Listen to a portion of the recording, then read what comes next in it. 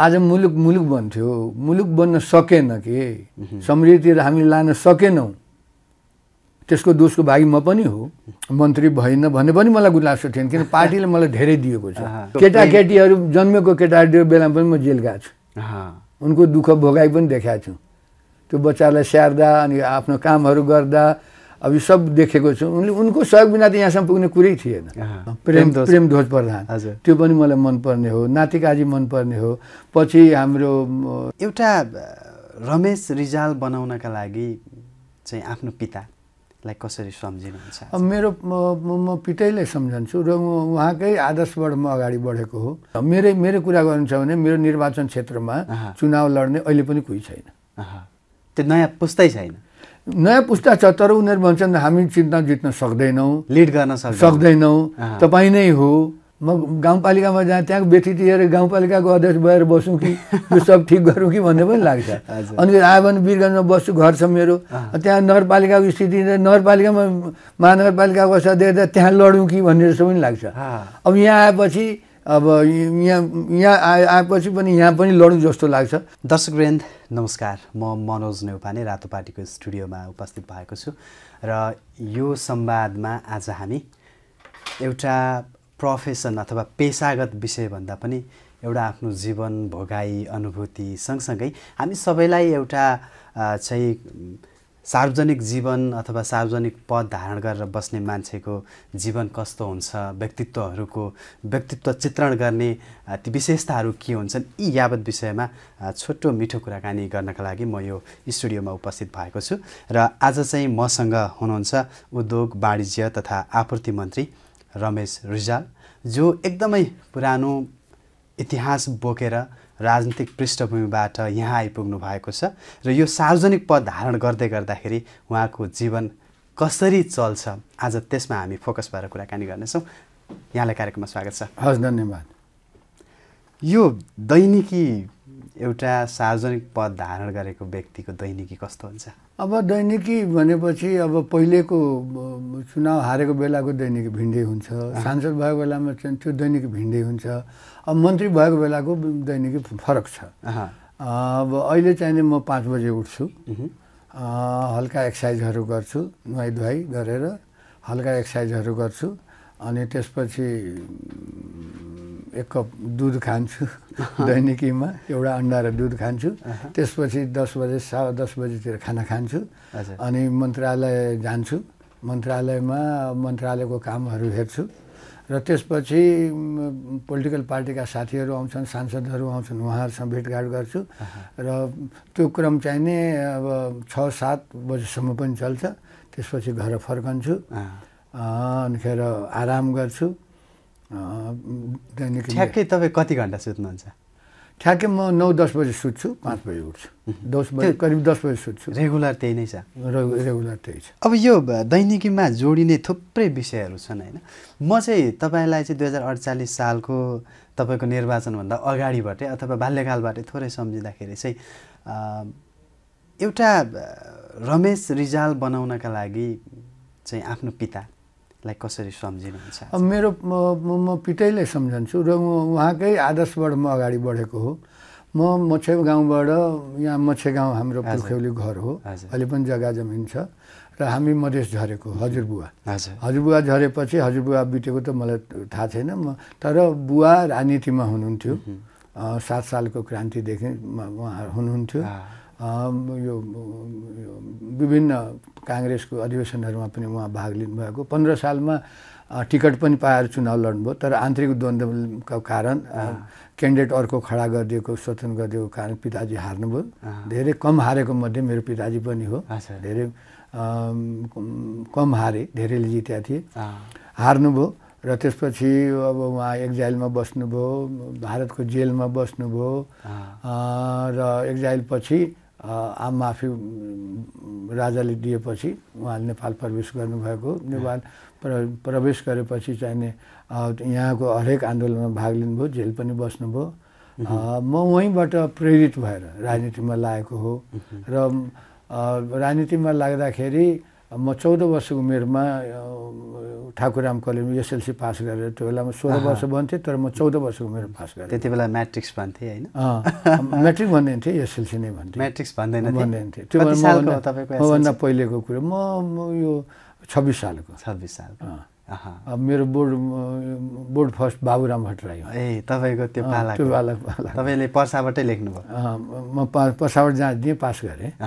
अनिखेर कलेजमा युनियनहरूमा एक्टिभ भएँ, धेरैचोटि म पक्राउ परेँ। यसरी चाहिने आज चाहिने अब पार्टीको 32-33 सालमा यो बिपी फर्केपछि पटनामा 34 सालमा कन्फरेन्स भएको बेला म पार्टीको सचिव भएँ जिल्लाको। तपाईँले सरसर्ती राजनीतिक जीवनलाई हेर्दाखेरि 4 चोटि त निर्वाचन जित्नु नै भएको छ हैन? लगभग 8 चोटि त तपाईँले प्रतिस्पर्धा नै गर्नुभएको छ। यो जीवन 7 चोटि प्रतिस्पर्धा 7 चोटि गर्नुभएको छ। यो जीवनसँग चाहिँ सफलताको उचाइ नाप्नका लागि चाहिँ प्रमुख तत्त्व के हुने रहेछ? यस्तो 48 मा जित्नुभयो, सफलताले पुगेन, भेट्दै फेरि 2079 मा आइपुग्दाखेरि संसद भएर मन्त्री हुनुभएको छ। यो भोगाईमा र यो जीवन जगतसँग तपाईँ चाहिँ भेट्दै यहाँ आइपुग्दाखेरि चाहिँ पिताको माताको प्रेम हैन, त्यस पछाडि फेरि आफ्ना रहर इच्छा उद्देश्य आकांक्षा सँगसँगै अब चाहिँ एउटा ओहदा, यी हरेक खालका उद्देश्यहरू हामीसँग जोडिन्छन् के। यो जीवन भोगाई सफलता चाहिँ के रहेछ? होइन, जीवन भनेकै सफलता असफलतामा निर्भर गर्ने हो। जीवन भनेको एकैचोटि सधैँ सफलै हुन्छ भन्ने कुरो छैन। तर म पिताजीको माताजीको माया प्रेमले यहाँसम्म पुगेँ र पार्टीमा लागेपछि पनि अब त्यो बेलामा बाँचिन्छ बाँचिँदैन त्यो भिन्नै कुरो थियो। त्यो आश गरेर यहाँसम्म पुगिन्छ भन्ने आश गरेर पनि गएको होइन। यो पञ्चायतको खिलाफमा राजाको खिलाफमा लडाइ, राजा भन्दा पनि हामी पञ्चायतको खिलाफमा थियौँ, त्यो लडेको पनि होइन। हामी अब जीवन उत्सर्ग गर्नु पऱ्यो भने पनि गरौँला भन्ने उद्देश्यका साथ गएको थियौँ। तर अब खुसी के भयो भने 46 सालको आन्दोलनले प्रजातन्त्रको स्थापना गर्यो। 48 सालमा मलाई टिकट पाएँ। पिताजी 44 सालमा बितिसक्नु भएको थियो। त्यहाँको पिताजी पनि पपुलर हुनुहुन्थ्यो निर्वाचन क्षेत्रमा। त्यो राजनीतिक विरासतको कारण मलाई टिकट पाएँ। म 32-33 वर्षको उमेरमा सांसद भएको हो र निर्वाचित भएँ। र त्यसलाई चाहिने त्यो निर्वाचित भएको कुरोलाई चाहिने जनतासँग जोडिएर अलग रहेन र मैले कन्टिन्यू 52 मा पनि जितेँ।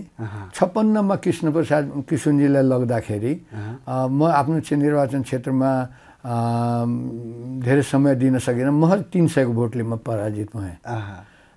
त्यसपछि 64 मा फेरि निर्वाचित। मलाई तपाईँलाई यहाँ ठ्याक्कै रोकेर मलाई यो अहिलेको कन्टेम्पोरेरी इस्यु क्या, जस्तो हामी अहिलेका युवाहरू चाहिँ विदेश जाने भन्छन् अनि उनीहरूको कमेन्टहरू सामाजिक सञ्जालमा आउने कमेन्टहरू प्रतिक्रियाहरू हेर्दा चाहिँ युवा शक्ति चाहियो हैन, युवा जेनेरेसन चाहियो, युवा नेताहरू चाहियो भनेर एकदम त्यो आक्रामक तरिकाको उहाँहरूको प्रस्तुति हुन्छ। आखिर तपाईँ एउटा अहिले मन्त्री हुनुभएको छ, 31-32 वर्षको उमेरमा एउटा यङ एनर्जेटिक युथ चाहिँ सांसद हुनुभएको थियो। अहिलेको परिवेश र त्यति बेलाको परिवेश हैन, अहिलेका युवाहरूको चाहना, युवाहरूको इच्छा रहर, उहाँहरूको आक्रोश र त्यति बेलाको समाज त्यतिखेर तपाईँहरू चाहिँ त्यो यङ एनर्जेटिक हुँदाको तपाईँहरूको सोच कति मिल्छ त्यो?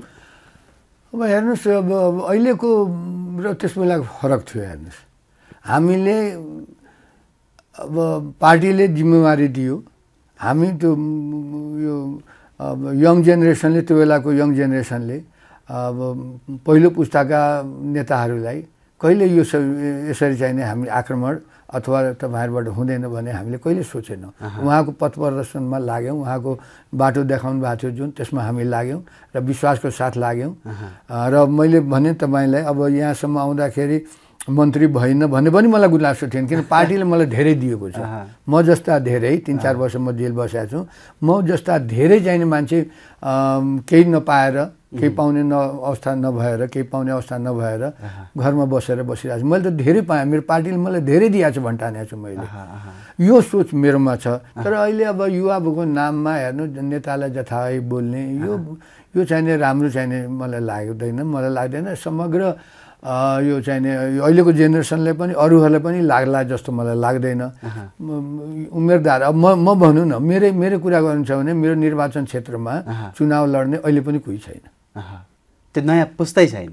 नयाँ पुस्ता छ तर उनीहरू भन्छन् हामी जित्न सक्दैनौँ, लिड गर्न सक्दैनौँ, तपाईँ नै हो अब भन्ने उनीहरूको भनाइ र एउटा सर्वसम्मत एउटा नाममा मेरो आउँछ र म अहिलेसम्म अब चुनाव हारे पनि जिते पनि अब सबै साथीहरूले विश्वास लिएर चाहिँ तै लड भनेपछि अब जे पर्ला हारे हारिएला जितेला भन्ने त्यो एउटा अलिकति एकदमै छोटोमा भनिदिनु। जस्तो अहिलेका युवाहरूले चाहिँ युथमा सपना देख्छन्, युथले चाहिँ जिम्मेवारी पुरा गर्छ कि देश बनाउँछ कि विकास निर्माण गर्छ कि चाहिँ यो स्थायित्व प्रदान गर्छ कि भन्ने उनीहरूको एकदम ठुलो आकाङ्क्षा छ। हुन त तपाईँहरू जस्तो युथहरू त्यति बेला युथ भएरै सांसद बन्नुभएको थियो। होइन, दुवैको फ्युजन हुनुपर्छ। हेर्नुहोस्, यो नयाँ पुस्ता पनि चाहिन्छ।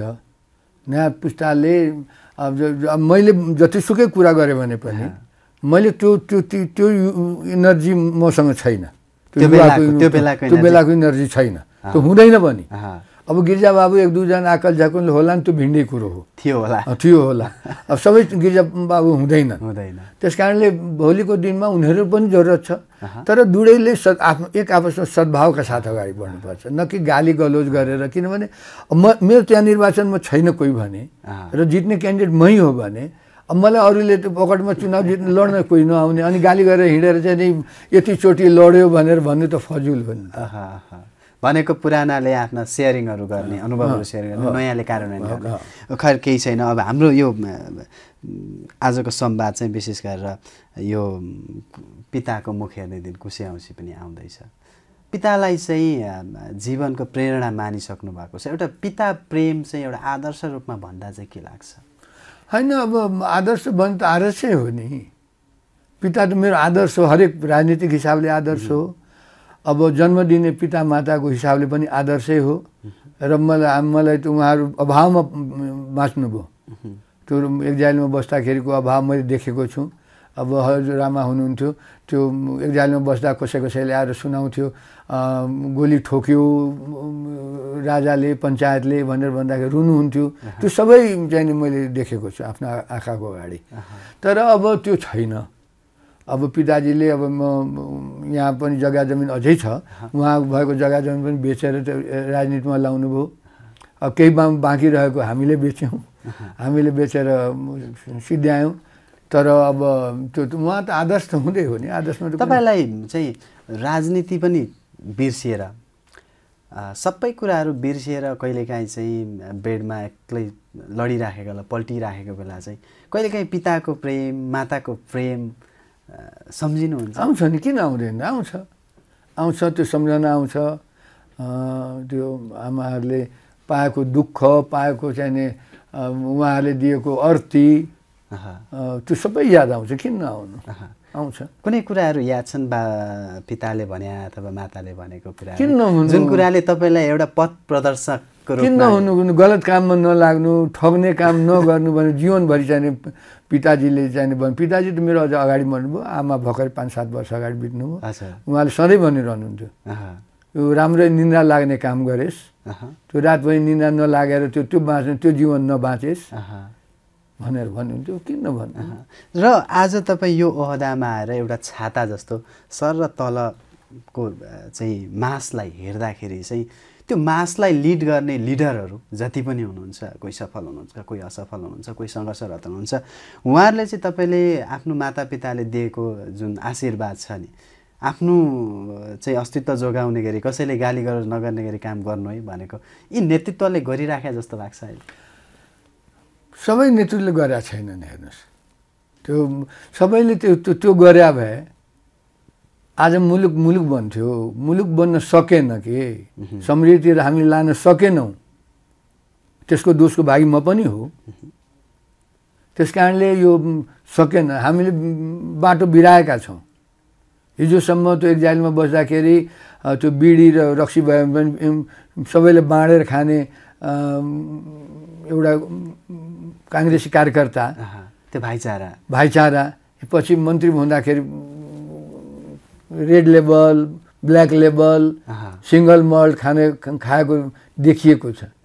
त्यो खानु त त्यो हिजोसम्म त्यो खाइरहेको मान्छे त्यो खाँदाखेरि त्यो आडम्बर देखाउने जमात धेरै भयो, ठग्ने जमात धेरै भयो। अब तपाईँको एउटा चाहिँ यो आत्माले अथवा चाहिँ एउटा ब्रह्मले चाहिँ के भन्छ कि नेतृत्व किन यो गलत बाटोमा चाहिँ अघि बढिराखेको छ?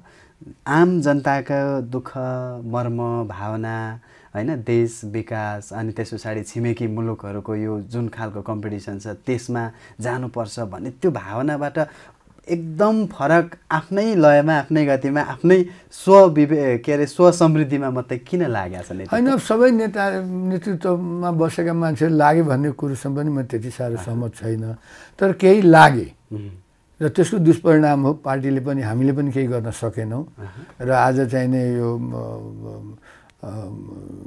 हाम्रो देश पछाडि पर्यो, हामी गठबन्धनबाट सरकारमा गयौँ, यी सब कारणहरू पनि हो। अब फेरि अर्को के छ भने अब यो डेमोक्रेटिक पार्टी पनि हो। अलिकति हेर्नुहोस्, डेमोक्रेटिक पार्टी भएको कारणले हामी एकैचोटि त्यो तानासा भनेर सबैलाई ड्याङड्याङले डुङडुङ गर्न पनि सक्दैनौँ। विचारले मण्डित गर्ने हो, सिद्धान्तले मण्डित गर्ने हो, उहाँहरूलाई डोर्याउने हो। र अब बिपी कोइरालाको अवस्थाको पार्टी र अहिले सुखमा मान्छे चाहिँ के हुँदो रहेछ भने डेमोक्रेसी आइसकेपछि सबै बन्धन समाप्त भइसकेपछि अलिकति मान्छे त्यो हुन्छ नि त्यो अलिकति छाडा जस्तो प्रजातन्त्र हो, मैले बोल्न पाउनुपर्छ भनेर त्यसले पनि प्रभाव गरेको हो कि यसले ट्र्याकमा ल्याउने केही समय पनि लाग्ला। बेला बेला तपाईँ एक्लै हुँदा नि, जस्तो हुन त तपाईँले भनिहाल्नु पार्टीका आफ्नै विधानहरू छन्, त्यसले समातेको छ, पकडेको छ। सँगसँगै अघि पनि भन्नु त्यो बेलाको युवा जस्तो ऊर्जा आज छैन भन्दै गर्दा पनि बेला बेला चाहिँ जुर्मुराएर यसो केही गरिहालौँ कि युवाहरूलाई सम्बोधन गरिहालौँ कि देशलाई सम्बोधन गरिहालौँ कि जस्तो लाग्छ कि लाग्दैन? होइन, युवाहरूलाई भन्दा पनि मलाई आफै पनि लाग्छ। म गाउँपालिकामा जाँ, त्यहाँको व्यथित लिएर गाउँपालिकाको अध्यक्ष भएर बसौँ कि यो सब ठिक गरौँ कि भन्ने पनि लाग्छ। अनि आयो भने वीरगञ्जमा बस्छु, घर छ मेरो, त्यहाँ नगरपालिकाको स्थिति महानगरपालिकामा महानगरपालिकाको अवस्था देख्दा त्यहाँ लडौँ कि भन्ने जस्तो पनि लाग्छ। अब यहाँ आएपछि आएपछि पनि यहाँ पनि लडौँ जस्तो लाग्छ। तर चारैतिर यसो हेर्दाखेरि कता यता भुवाङ छ, उता भुवाङ छ, कताबाट सुरुवात गर्ने चाहिँ अहिलेसम्म त्यसरी भ्यू पाउने उसमा छु। तर समष्टिगत रूपमा हेर्ने भने मैले मात्रै भ्यू पाएर हुँदैन, यो पुरा सरकारले त्यो भ्यू पाउनुपर्छ र अब सबै संयन्त्रले भ्यू पाउनुपर्छ। अब हेर्दै जाउँ। अब यो जस्तो तपाईँले अघि भनिहाल्नु भने यो 3 वर्षको जेल जीवन पनि तपाईँले बिताउनु भएको छ। त्यो जेल जीवनलाई छोटोमा 1 मिनटमा संस्करण गरेर चाहिँ सम्झिँदाखेरि कसरी सम्झिनुहुन्छ? होइन, त्यो जेल जीवन आफैमा पीडादायी छ। हेर्नुहोस्, त्यहाँ मैले त्यो मार काट पनि हेरेको छु त्यो नाइकेहरूको बिचमा, र त्यो राजनीतिमा आइयो यो जेलमा यिनीहरू मार्ने हुन् कि भन्ने पनि डर लाग्थ्यो। अब त्यो पनि अनुभव छ। र एउटा चाहिँ के हुन्थ्यो भने फेरि म राजनीतिक हिसाबले आएको, चाहे मार्यौँ चाहे के गरौँ, मलाई के को डर, म त राजनीतिक मान्छे हो, मैले चोरी डाका गरेर आएको होइन। मलाई कुनै त्यसमा चाहिँ पछितो पनि थिएन, हामीलाई पछितो पनि हुँदैन थियो। पढ्थ्यौँ, गफसफ गर्थ्यौँ, किताबहरू पढ्थ्यौँ, समाचारहरू सुन्थ्यौँ, इजीसँग लाइफ चाहिँ बिताउँथ्यौँ। तर कहिलेकाहीँ चाहिँ यो यस्तो फेरि 100 जनाको ठाउँमा 300-400 मान्छे हुन्थे। हेर्नुहोस्, त्यो पीडादायी पनि छ। भीमपेदी जेलमा बसेँ, त्यो 20-25 जनाको झ्याल खान 200-250-300 थियो त्यो बेलामा। अहिले त झन् कति बढ्यो होलान्। त्यो पीडादायी पनि थियो, तर म राम्रो कामले आएको छु, डेमोक्रेसीको लागि, जनताको लागि लडेको छु भने त्यसले चाहिँ त्यसले त्यो पीडालाई चाहिँ मत्थर पार्छ। त्यो पीडालाई उद्देश्यले चाहिँ त्यसलाई उद्देश्यले म कहाँ पुगेँ गरिरहेको छु भनेपछि त्यसलाई यो केही पनि होइन भन्ने लाग्छ। अब यो राजनीतिक दल र त्यो पद प्रतिष्ठा र टिकटिङको कुरामा चाहिँ कतिपयले कमेन्टहरू गरी आलोचना गरिराखेका हुन्छन् कि यो चाहिँ जेल जीवन बिताउने बित्तिकै उसले चाहिँ सार्वजनिक पद पाउँछ अथवा पार्टीले मूल्याङ्कन गर्ने उसको आधार चाहिँ त्यो हुन्छ भनिन्छ। त्यसमा त्यो के हो? अनि त्यो सुरुको अवस्थामा थियो। हेर्नुहोस्, अब त गणेश मान्छे पछि भनिहाल्नुहुन्थ्यो नि, जो जित्ने हो त्यसलाई टिकट, हजुर, अरू दुःख पाएकाहरूलाई सम्मान। अब यो जित्नेलाई टिकट दिने हो, जसले सिद्धान्त बुझाएको छ। काङ्ग्रेसप्रतिको आस्था छ। फेरि अब जित्ने भनेर कुनै ठेकेदारलाई दिएर त्यो कुनै काम छैन। जसले सिद्धान्त बोक्या छ, जसको विचार काङ्ग्रेसको विचार हो, त्यसले जित्ने मान्छे छ भने जित्ने मान्छेलाई दिनुपर्छ। अब म अलिकति त्यो पारिवारिक रूपमै आउँछु। जस्तो तपाईँले अघि पिता सम्झिनुभयो, अब आफ्ना 2 सन्तान छन् तपाईँका, त्यसमाथि आफ्नो जीवनसङ्गिनी त शिक्षक होइन, एउटा त्यो शिक्षाको बिउ रोप्ने मान्छे। तपाईँले सार्वजनिक पद धारण गर्दै गर्दाखेरि, सांसद बन्दै गर्दाखेरि अथवा चाहिँ अहिले मन्त्री बन्दै गर्दाखेरि उहाँहरूले तपाईँलाई कसरी ट्रिट गर्नुहुन्छ? ट्रिट त सहयोगी भावना छ। मेरो त श्रीमतीले भन्यो त्यो बेलामा जग्गा जमिन फेरि सामूहिक थियो, त्यो बेच्न पाएको थिएन, कति कुरो पछि अंशबन्डा लगाइयो। अब त्यो बेलामा ऊ शिक्षक भएको कारणले अब मच्छे गाउँको जग्गा अलपत्र थियो, अहिले व्यवस्थित भएको छ, अहिले बेचेर त्यो पनि खाइरहेको छु। त्यो बेलामा थिएन, अभावको बेलामा मेरो श्रीमतीले मलाई चाहिँ नि सहयोग गरेको, त्यो पैसा आम्दानी भएको कारणले उनले मलाई सहयोग गरेर पछि म चुनावसम्म निर्वाचनसम्म म चाहिँ नि एउटा चाहिँ नि त्यति साह्रो अभाव हुन सकेर एउटा सामान्य लाइफ चाहिँ बाँचेर। एउटा चाहिँ उहाँहरूको बुझाइ एउटा निरपेक्ष हिसाबले भन्दाखेरि चाहिँ उहाँहरूले पब्लिक पनि हेर्नुहुन्छ, पद पनि हेर्नुहुन्छ, त्यसलाई चाहिँ कसरी झकझक्याउनुहुन्छ तपाईँको छोराछोरीले, श्रीमतीले? होइन, उनीहरूलाई त्यो पोलिटिक्ससँग खासै मलाई सहयोग गरेको हो, छोराछोरीले पनि मलाई सहयोग गरेका छन्, तर उनलाई चाहिँ नि पोलिटिक्ससँग कुनै खासै मैले देख्छु कन्सर्न नै छैन, कन्सर्न नै छैन। आफ्नो कमाउँछन्, खान्छन्, सोध्छन्। अब अहिले मन्त्री भएको बेला, सांसद भएको बेलामा कुराकानी हुन्छ, तर यतापट्टि जाउँ भन्ने उनीहरू कुनै इच्छा आकाङ्क्षा पनि देख्दिनँ र आफ्नै परिवारभित्र सबै हुनुपर्छ भन्ने भावना मलाई पनि छैन। उनीहरूले अब हो, मेरो श्रीमती पनि अब महासमिति सदस्य छ, तर त्यो जुन रूपले फिल्डमा गएर भोलिको दावेदार हुन्छ भन्ने सोच उसले कहिले राखेन। र छोरा पनि काम गर्छ, छोरी त युएसएमा उतै बिहे गरेर सेटल गरेछ, अब छोरा यहीँ छ, युएसएमा पढ्थ्यो, आएर यहीँ बस्या छ, काम गर्छ। उसले पनि म मेरो ठाउँमा जाउँ भन्ने उसलाई कुनै त्यस्तो खास अब परिस्थितिले उनीहरूलाई लगिदिने अर्को कुरो हो, होइन भने कहिलेकाहीँ यो विषय राजनीतिमा बडो टटकारो रूपमा चर्को रूपमा उठ्छ के, जस्तो आफ्नै सन्तानलाई, आफ्नै आशै बासेलाई भर्ती गर्ने यो खालको कम, अनि एकदम ठुलो आलोचित पनि हुनुपर्छ नेतृत्व, त्यसमा चाहिँ तपाईँको धारणा? मेरो छैन, मेरो त हुनुपर्छ भन्ने छैन। म सबैले भन्छु तिमीहरू अलग रह, मलाई जहिलेसम्म म राजनीति गर्छु मलाई सहयोग गर, यो म स्पष्ट भने उनीहरू पनि भन्छन् गर, हामीलाई कुनै इन्ट्रेस्ट छैन। अब कहिलेकाहीँ अब त्यो बाध्यतावश भोलि अब म नरहेको खण्डमा यिनीहरू आउलान् अथवा परिस्थिति त्यस्तै बन्ला, अब म भन्न सक्दिनँ। तर उनीहरू राजनीति म गर्छु भन्ने उद्देश्यका साथ आएका पनि छैनन् र मेरो मनसाय पनि छैन। अब राजनीतिको बिटलाई एकातिर राखेर चाहिँ रमेश रिजाल आज मन्त्री हुनुहुन्छ, भोलि फेरि पूर्व मन्त्री हुनुहुन्छ, तर मान्छे त रमेश रिजाल नै हो नि त, होइन? त्यो हुँदै गर्दाखेरि चाहिँ हजुरको रुचिहरू चाहिँ के हुन्? म गीतहरू सुन्छु, गीत सङ्गीत सुन्छु। त्यसमा मलाई अलिकति फुर्सद भयो भने बेलुका यसो अलिकति लाउड स्पिकरमा आरामले सुन्छु, नेपाली हिन्दी सबै सुन्छु, त्यस्तो कुनै यो छैन कि यही थोक सुन्नु, तर म्युजिक सुन्न मलाई मन लाग्छ। अनि सामान्य अलिअलि पत्र पत्रिका, यो किताबहरू धेर थोर किताबहरू चाहिने, अब धेरै पढ्ने चाहिँ त्यति फुर्सद पनि मिल्दैन। त्यो फेरि राजनीति गर्दा गर्दा त्यो दिमाग धेरै कन्सन्ट्रेट भएर त्यसमा चाहिने अब त्यसको गुदी निकाल्न पनि सकिन्छ, गाह्रो हुन्छ। अब त्यो सुरुदेखिको बानी भइदिया भए त्यो हुन्थ्यो होला, अब अहिले आएर त्यो चाहिँ त्यसको गुदी निकाल्न, ठिकै भन्नुभयो शब्द, गुदी निकाल्न पनि गाह्रो छ। तर अखबार एक्सर्साइजहरू गर्छु, आफ्नो दिनचर्या यसरी भेटघाट गर्छु साथीहरूलाई चाहिने, यो राजनीतिक साथीहरूलाई चाहिँ राजनीतिमा इमान्दार हुनुपर्छ, राम्रो काम गर्नुपर्छ, आफ्नो ठाउँ आफै बनिहाल्छ नि, धेरै झगडा गर्नु पर्दैन, यस्तै कुराहरू गरिन्छ। जस्तो जीवनमा चाहिँ चलचित्रमा कतिको रुचि पर्छ? चलचित्रमा पनि छ, तर समय पाइँदैन। हेर्नुहोस्, अब कहिलेकाहीँ यो नेटफ्लिक्सहरू युट्युबहरूबाट अब हेर्छु, तर सांसद भएपछि त त्यो पनि धेरै क्रम टुट्या छ। तपाईँलाई दिमागमा आएको अनुसार अन्तिम पटक हेरेको चलचित्रको कुनै याद छ, दृश्यहरू छन्? होइन, मलाई अन्तिम पटक भन्दा पनि अन्तिम पटक त धेरै अहिले अस्ति त्यो केएफपी के भने पनि हेरेको थिएँ, केपिएफ हो कि के छ, केजिएफ त्यो पनि हेरेको थिएँ, एउटा ऊ चाहिँ हेरेँ।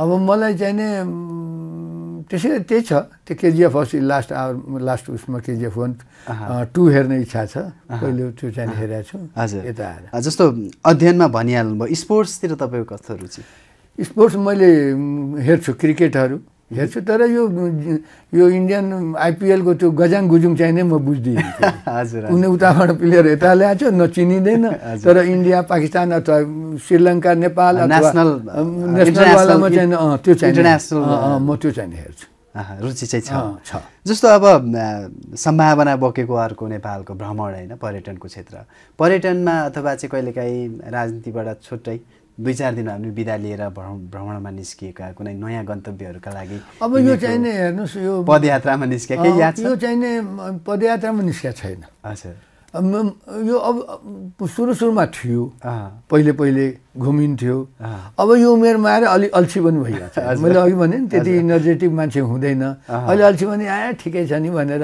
एक त सांसद र मन्त्री भएको बेला त्यति फुर्सद पनि हुँदैन होइन भने अब सांसद त्यो चुनाव हारेको बेलामा घुम्थेँ कतै कतै जाने काम गर्थेँ मुस्ताङ सुस्ताङ पनि गएको छु खप्तड गएको छु धेरै ठाउँ गएको छु तर यता यो बिजी भएपछि चाहिँ नि अब यता आयो 5-6-7 बजीसम्म काम गरेँ अनि भोलि अब छुट्टी छ भनेपछि रेस्ट गरौँ जस्तो मन लाग्छ त्यस्तो लाग्छ अब मैले यो अलिकति जोडेको छु यो चलचित्रमा अघि पनि रुचि छ भन्दै गर्दाखेरि नेपाली चलचित्र क्षेत्र आफैमा उद्योग बन्न सकेको छैन क्षेत्र मात्रै भनिहाल्छ भनेन त उद्योग भनिन्छ त्यतातिर तपाईँको नजर परेको छ कि छैन फिल्ममा परेको छ उद्योगमा त्यति चाहिँ नि फाइदामा चलिरहेको छैनन् भन्ने न्युजमा पढ्छु यो फेरि कोभिडले चाहिँ नि झन् यसलाई चाहिँ फिल्डलाई थलै पारिदियो त्यो चाहिँ नि थाहा छ तर अब त्यतापट्टि मैले गहन अध्ययन चाहिँ गरेको छैन यो एउटा उद्योग बनाउनका लागि एज अ मन्त्रीको हिसाबले केही पहल हुनसक्छ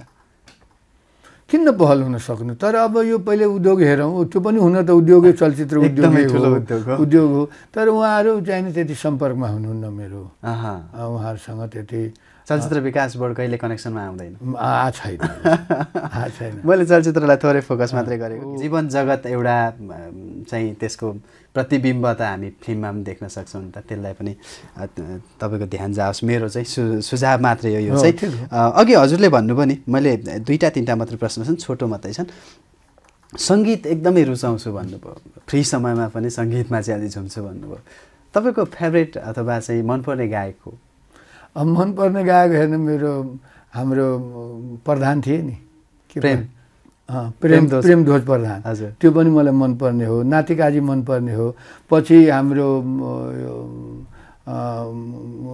गायिका छन् नि के नाम मैले बिर्सेँ मैले राम्रो गायिका हुन् अन्जु पन्त होइन त्यस पछाडि पुरानो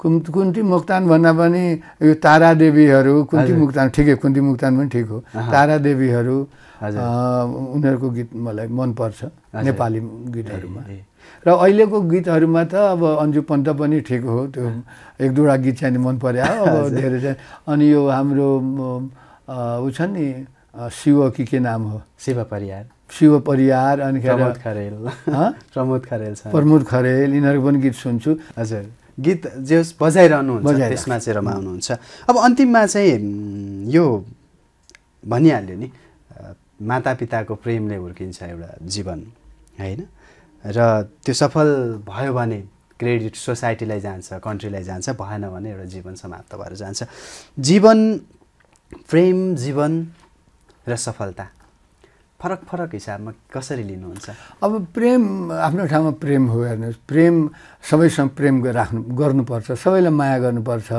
अब त्यसमा चाहिँ नि सफलता होस् नहोस् सफलता आफ्नो कुरो हो उद्योग गरेर पनि सफल मान्छे हुन्छ अब राजनीतिक जीवनमा पनि सफल हुन्छ तर सधैँ माया सबैलाई गर्नुपर्छ भन्ने भावना राख्ने मान्छे सफलै हुन्छ भन्ने पनि छैन हेर्नुहोस् किनभने फेरि यो प्रेमको आफ्नै सेक्टर छ अब यो सफलताको आफ्नै सिँढी छ भर्याङ छ त्यस कारण एकअर्कासँग अब यसलाई म चाहिँ कता यसलाई दाँजी हाल्न चाहिँ म चाहन्न प्रेमको आफ्नो ठाउँमा प्रेम गर्ने माया गर्ने सबैसँग मिलेर हिँड्ने सबै सुख दुःखमा लाग्ने त्यो पनि प्रेम हो अब त्यो लाग्ने मान्छे सफलता चुम्छ भन्ने पनि छैन मान्छेले पत्तै नपाएर पनि उसको जीवन त्याग गर्न सक्छ। समाजले त पाउला, गाउँले पाउला, सहरले पाउला, तर देशले पाउँछ भन्ने त्यो जरुरी छैन। त्यो देशले त्यसलाई चाहिने मूल्याङ्कन गर्छ भन्ने चाहिने छैन। म्याडमसँगको सम्बन्ध र म्याडमसँगको प्रेमले चाहिँ रमेश रिजाललाई चाहिँ यो श्रेणीसम्म आइपुग्न चाहिँ कतिको महत्त्वपूर्ण एकदम गरेको छ। एकदम उनीको सहयोगले म यहाँसम्म पुगेँ हुँ। अथवा श्रीमान श्रीमतीको केटाकेटीहरू जन्मेको केटाकेटीको बेलामा पनि म जेल गएको छु। उनको दुःख भोगाइ पनि देखाएको छु। त्यो बच्चालाई स्याहार्दा अनि आफ्नो कामहरू गर्दा अब यो सब देखेको छु। उनको सहयोग बिना त यहाँसम्म पुग्ने कुरै थिएन। त्यस कारण उनको सहयोग त ठुलो सहयोग छ। मैले यो यहाँसम्म पुर्याउँ। अन्तिममा ठ्याक्कै यो भनिन्छ नि श्रीमानको होस् अथवा श्रीमतीको होस्, त्यो सफलतालाई चुम्नका लागि चाहिँ परिवारको योगदान ठुलो हुन्छ, त्यसमा पनि जीवनसाथीको योगदान ठुलो हुन्छ भनिन्छ। जीवनसाथी र जीवनसाथीसँगको प्रेमलाई चाहिँ कसरी सम्बोधन गर्नुहुन्छ? यदि यो हाम्रो कार्यक्रम म्याडमले पनि हेर्नुभयो भने उहाँलाई कसरी सम्बोधन गर्नुहुन्छ? होइन अन्तिममा अब यो सम्बोधन गर्ने अब उहाँले उनलाई के सम्बोधन गर्ने, उनले जति मलाई गरेका छन् अब त्यो मैले अहिले व्यक्त गर्न सक्दिनँ। त्यति उनको सहयोग छ। कहिलेकाहीँ अब ठाकठुक हुनु अर्को कुरो, तर मलाई सधैँ जीवनमा चाहिँ नि उनले सहयोग गरेका छिन्। यसलाई चाहिँ नि मैले अब यो व्यक्त गर्न सक्दिनँ मैले। हस्, यो महत्त्वपूर्ण समयका लागि धेरै धेरै धन्यवाद। हस्, धन्यवाद। सँगसँगै यो जीवन जगत प्रेम त छँदैछ, सँगसँगै राष्ट्र राष्ट्रियता विकास समृद्धितिर पनि यहाँहरू जस्तै व्यक्तित्वहरूकै देन ठुलो हुन्छ होइन, त्यतातिर पनि ध्यान जाओस्। यहाँलाई धेरै धेरै धन्यवाद। हस्, धन्यवाद।